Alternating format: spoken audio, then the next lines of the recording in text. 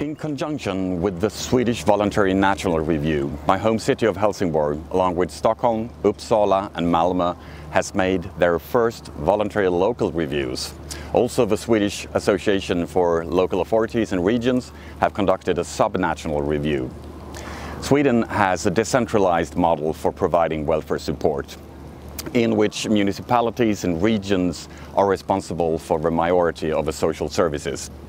The core mandate of the local authorities covers, for example, healthcare, schools, social care, urban planning, and the responsibility for regional development that is directly or indirectly related to the implementation of a 2030 agenda.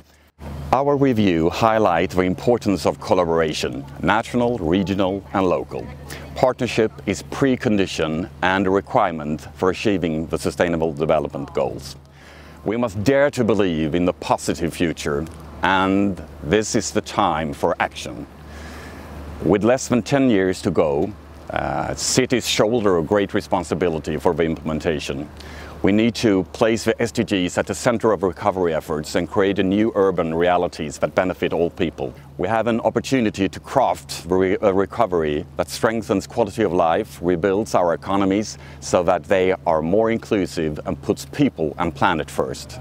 This demands that we take our challenges seriously and ensure that we have both the courage and resources to rethink and invent all things. As Mayor of Helsingborg, the focus of my everyday work is on promoting inclusive innovation and sustainable growth. I want to conclude this statement by saying that if we harness the power of a local, the change will be global. Thank you.